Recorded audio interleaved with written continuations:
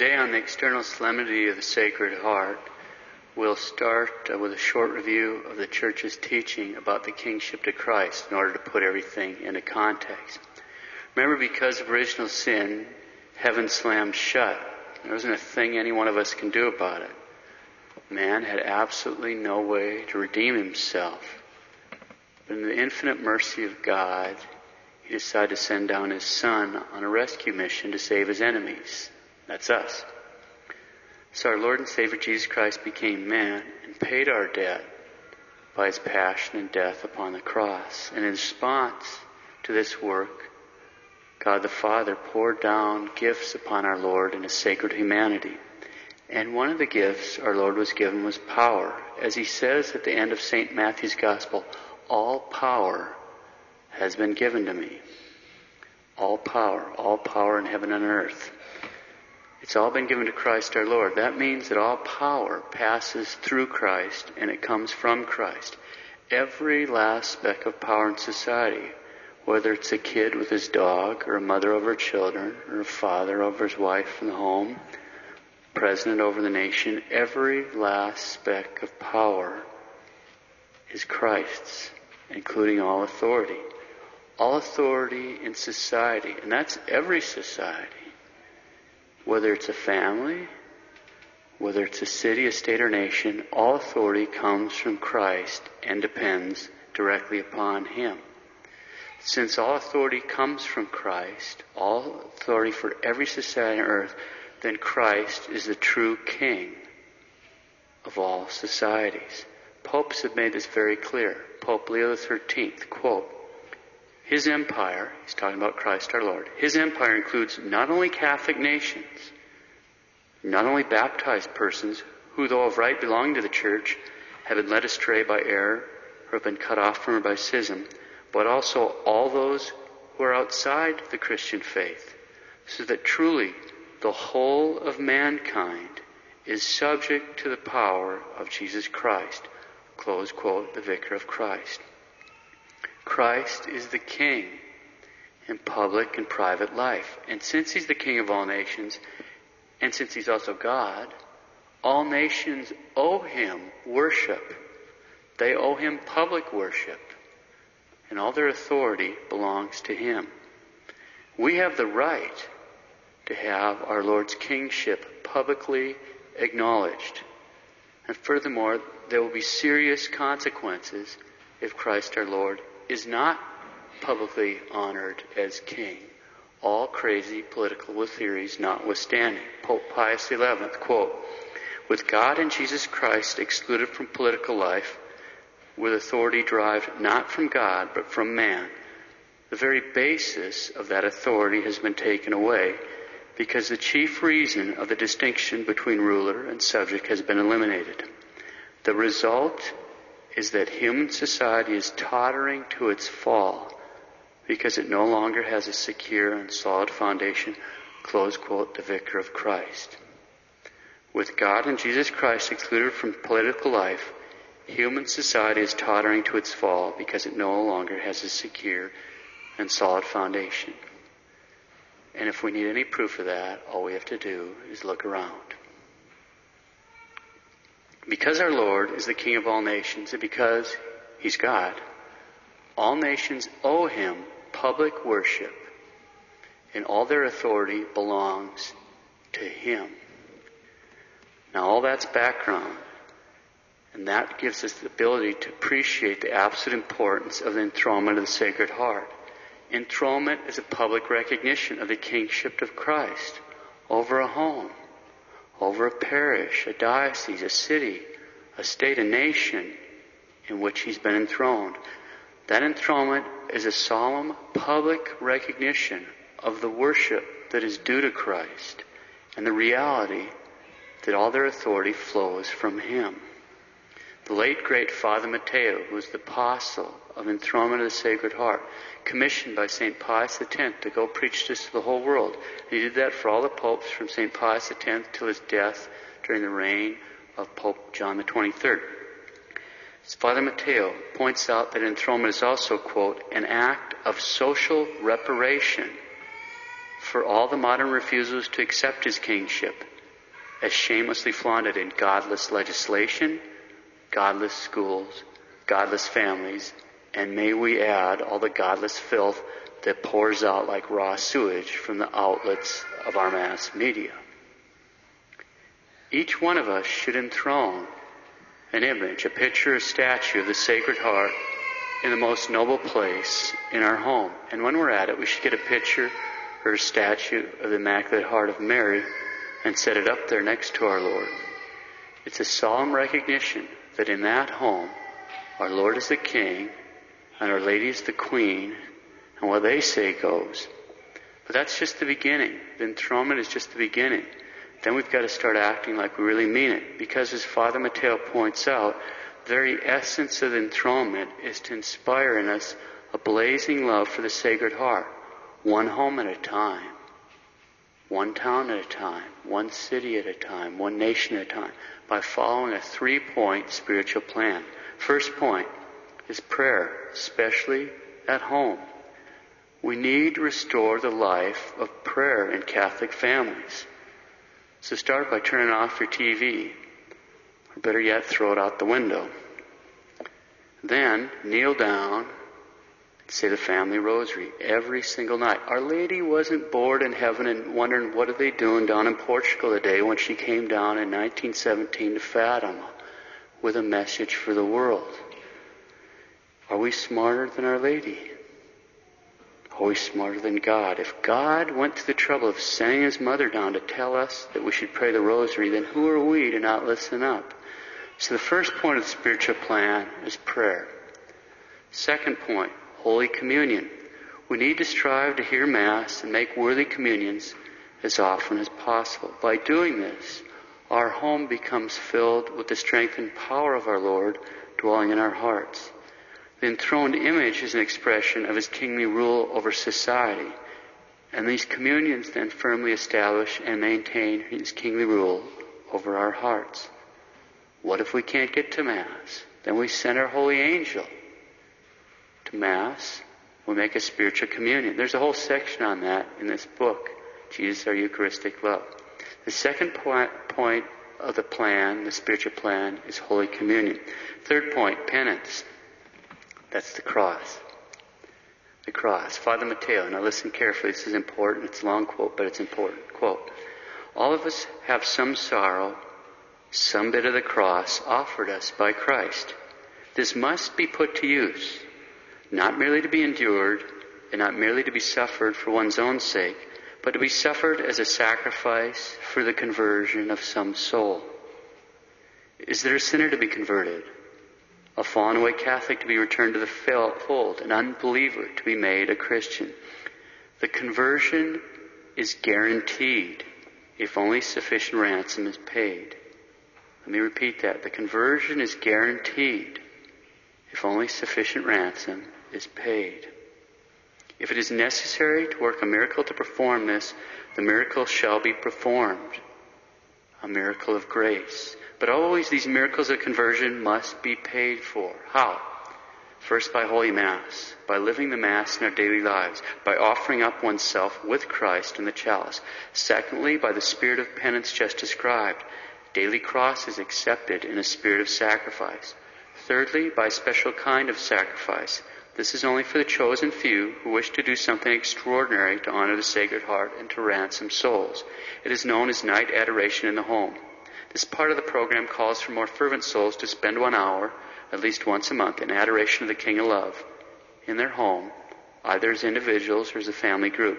This hour is to be made sometime between 9 in the evening and 6 in the morning. The time is chosen to compensate and make reparation for the sins of the world so frequently committed during the same time. Close quote, Father Mateo. Let's review that little section. A conversion of a sinner is guaranteed if only sufficient ransom is paid. How do we pay it? First, by offering ourselves up at Holy Mass with Christ in the chalice. Secondly, by accepting our daily crosses with the spirit of sacrifice. And thirdly, by the little flock who make night adoration in the home for at least 1 hour a month between 9 p.m. and 6 a.m. So 3 points of the spiritual prayer plan are prayer, especially the family rosary, Holy Communion as frequently as possible, and penance, paying the price for sinners. Think of what Our Lady of Fatima pointed out. There are many souls that go to hell because no one prays and offers sacrifice for them. Here's how to do it. If we were on our way to hell, wouldn't we want someone to do this for us? Okay. Why do we want to do this? Because our Lord is not only King of the nations, He rules our households. We love Him, we want to acknowledge His kingship and express our thanksgiving to Him. And if we do that, He's promised to reward us. If we follow this plan, these promises that He's given are guaranteed. These are promises made by God, who can neither deceive nor be deceived. God isn't like us. When He promises something, it's going to happen. I mean, we might weasel. This is God. These are promises from God. Okay, we'll go through them. I'll make comments on the way. The 12 promises of our Blessed Lord to St. Margaret Mary for those who are devoted to His Sacred Heart. First promise, I will give them all the graces necessary for their state in life. He'll give us all the graces necessary for our state in life. What more do we need? We're here to get to heaven. The only possible way to get to heaven is by means of grace. And the very first promise our Lord makes to those who are devoted to His Sacred Heart is He'll give them all the graces necessary. Think about it. All the graces. Second promise, I will give them peace in their families. Well, since He's the only one here present that can claim He came from the Holy Family, the rest of us can probably take advantage of this promise. Third promise, I will console them in all their troubles. He doesn't promise that we won't have troubles. The cross is part of our life. He's God, He's perfect, and He had to undergo the cross. We're kidding ourselves if we think we won't have crosses, okay? He doesn't promise we won't have crosses. There's one thing we can be sure of. We're going to have them. He doesn't promise we won't have troubles, but He does promise that He'll console us in all our troubles. Fourth promise, they shall find in my heart an assured refuge during life, and especially at the hour of death. Now this is great. What happens to us the very moment we die? That's a particular judgment. The very moment we die, which means the very moment that our soul leaves the body, we have to appear before the judgment seat. And who is sitting on the judgment seat judging us? It's Christ our Lord. Our Lord is going to be our judge. And what has He just promised? To give us a sure refuge in His heart at the hour of death. Now is that mercy or what? He's promised to have mercy on us at the very minute that He's going to judge us. Fifth, I will pour abundant blessings on all their undertakings. Speaks for itself. Sixth, sinners shall find in my heart the source and infinite ocean of mercy. Why did God become man? To save sinners. Why, after His resurrection, did He keep the wounds? We can see Him on the statue there. Why did He keep the wounds, especially that wound in His Sacred Heart? They're battle scars that He kept to remind us of the love He has for each one of us. To remind us that He loves each one of us so much that He died for us. 7. Tepid souls shall become fervent. Another word for tepid is lukewarm. Being lukewarm means that someone commits deliberate, venial sins without even thinking about it or worrying much about it. Oh well, it's only a venial sin. So what? Why would a promise that tepid souls become fervent be a big deal? St. Gregory the Great explains, quote, the habit of committing light faults without remorse and without an effort to correct them gradually deprives us of the fear of God. And when the fear of God is lost, it is easy to pass from venial to mortal sin, close quote. St. Isidore points out, by a just judgment the Lord will permit the man who despises minor sins to fall into more grievous crimes, close quote. St. Alphonsus teaches, quote, many are unwilling to be altogether separated from Jesus Christ. They wish to follow Him, but they wish to follow Him at a distance, like St. Peter, who when the Redeemer was seized in the garden, followed Him from afar off. But they that act in this manner shall easily fall into the misfortune which befell St. Peter, who when charged by a servant maid with being a disciple of the Redeemer, denied Jesus Christ. 3 times. Close quote, St. Alphonsus. Are we working at overcoming our own faults? Are we tepid? For years, I've been warned from the pulpit and the bulletin that if we're going to have the internet, we must have some kind of extremely aggressive filter, like American Family Association filter, Family Link, to protect everyone from the bad sites. Have we done that? Do we have any pirated software? If we do, what makes us think we're going to get away with it when we die? What sort of TV shows have we watched? Magazine articles, videos, music, books? Are we doing any unnecessary servile work or shopping on Sundays? Have any immodest clothing? Entertaining impure thoughts? Are we dating before we're old enough and financially independent enough to be married? Have we been keeping company without a view towards timely marriage? Do we have a rebellious attitude towards authority, like our parents, our husband, our boss? Have we overindulged in food and drink? Are we using any blasphemous language? Are we working at overcoming our faults? Do we make good confessions frequently? Our Lord promises that a lukewarm soul who devotes himself to the Sacred Heart will become fervent. What are we waiting for? 8. Fervent souls shall speedily rise to great perfection. Think about St. Margaret Mary. According to Father Manelli, quote, "It is useless to attempt to describe the saint's burning love for the Eucharist. When she was not able to receive Holy Communion, she broke out in ardent expressions of love like these. I have such a desire for Holy Communion that if I had to walk barefoot along a path of fire to obtain it, I would do so with unspeakable joy." Close quote. Fervent souls shall rise speedily to great perfection. 9. I will bless the homes in which the image of my Sacred Heart shall be exposed and honored. Speaks for itself. 10. I will give to priests the power to touch the most hardened hearts. Now that's particularly important for at least a couple of us around here. St. John Chrysostom points out, quote, "Everyone must render an account of his own sins, but priests are also responsible for the sins of others." Close quote. Priests are responsible for the sins of others. Everyone has to render account of their own sins. Priests are responsible for the sins of others. That's why I don't get up here to try to make you all feel good. I want you to be good. I have plans, and hell isn't part of them, okay? Number 11, those who propagate this devotion shall have their name written in my heart, and it shall never be effaced. One speaks for itself, spread the devotion.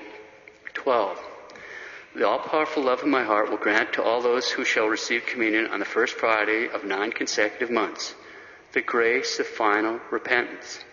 They shall not die under my displeasure, nor without receiving the sacraments. My heart shall be their assured refuge at that last hour.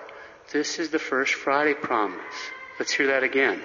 The all-powerful love of my heart will grant to all those who shall receive communion on the first Friday of 9 consecutive months the grace of final repentance. They shall not die under my displeasure, nor without receiving the sacraments. My heart shall be their assured refuge at that last hour. Of course, that includes confession. Make your first Fridays, and while you're at it, make your first Saturdays. Make every effort possible to ensure that your children make their first Fridays and first Saturdays. Even if, heaven forbid, later on one of those kids goes a little wild, he's not going to get away with it. He's not going to get away with it. Okay, let's review. Each one of us should publicly recognize the kingship of Christ by enthroning an image in the most noble place in our home. Then we should start following the 3-point spiritual plan in order to inspire a burning love for the Sacred Heart. 3 points of spiritual plan are in the first place prayer, especially the family rosary. Second place, Holy Communion as frequently as possible. Third place, penance, paying the price for sinners. Remember, Our Lady of Fatima said many sinners go to hell because there's no one to pray and sacrifice for them. We can change that. We should remember that the conversion of a sinner is guaranteed if only the price is paid. How do we pay the price? First, by offering ourselves up at Holy Mass with Christ in the chalice. Secondly, by accepting our daily crosses with a spirit of sacrifice. And thirdly, for those who can, by making night adoration in the home for at least 1 hour a month between the hours of 9 p.m. and 6 a.m. Now before we close, there's one more motive for getting serious, very serious about devotion to the Sacred Heart. Some years ago, I had the privilege of going to Cardinal Kung's funeral. Cardinal Paul Shan of Taiwan was preached in Mandarin and in English, and he departed from his notes and pointed out that Cardinal Kung was not the first man in 1949 that had been asked to become the Bishop of Shanghai. He told us that the first man had turned down the job, and not without reason, because he realized that he would suffer terribly at the hands of the communist tyrants. But he told us, when Father Kung was asked to be the bishop, he replied that he would be proud to suffer for Christ. And then as Bishop Kung, he traveled around for the next 5 years, telling his people that they must have no illusions, that they would be persecuted. He prepared his people for the persecution. And of course, there I was, sitting in a church full of people, many of whom had spent years, decades, in communist prison camps for the simple crime of being a Catholic, for crimes like owning a rosary, for crimes like belonging to Legion of Mary, for crimes like refusing to agree that the Pope was not the head of the Catholic Church. Decades in communist prison camps. Sitting right there in the parish with the rest of us. Why are we ending a sermon about the Sacred Heart with a story about Cardinal Kung, a true confessor of the faith? Because it's the gentlest way I can think of to say that each one of us needs to be able to say that he'd be proud to suffer for Christ. We need to be able to say that. Each and every one of us needs to be able to say that. And the only way we're going to be able to say that is by living the message of Fatima, praying our rosary every day, wearing the brown scapular, and turning to the Sacred Heart and following this 3-point program and begging him to increase our love. We have a window of opportunity right now. Our Lord has promised us, if we're devoted to the Sacred Heart, He will console us in all our troubles. He didn't promise we won't have troubles, but that He'll console us in all our troubles. And we're going to have troubles. Let's not have any illusions. We're going to be persecuted. There's no need for panic. We know what to do. He told us beforehand. But we are going to be persecuted. If we're living the devotion of the Sacred Heart, if we live in that devotion, then we'll be ready. And we'll be able to use all that to pay the price for the conversion of many souls. Oh, Jesus.